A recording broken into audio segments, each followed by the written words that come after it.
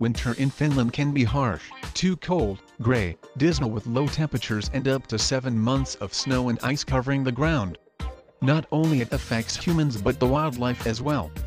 Meet our furry friend, Livari. Back in 2011, a wild sea otter was having a very difficult time finding food to survive through the winter.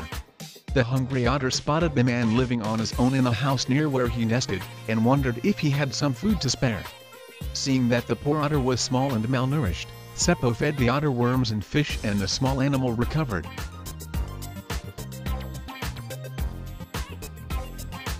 Since then, the otter always visits Seppo at his home in Punkaharju in eastern Finland.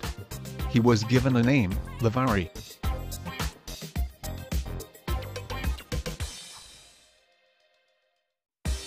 Livari came and went as he pleased, but he knew one thing was for sure: his friend Seppo always had his back and will feed him if he needed it. Their friendship continued from that day onwards.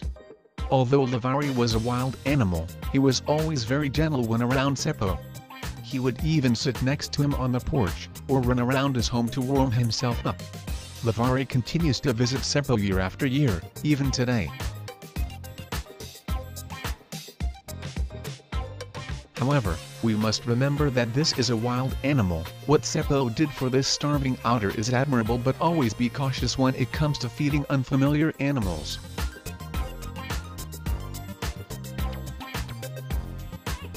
Share this story with your family and friends.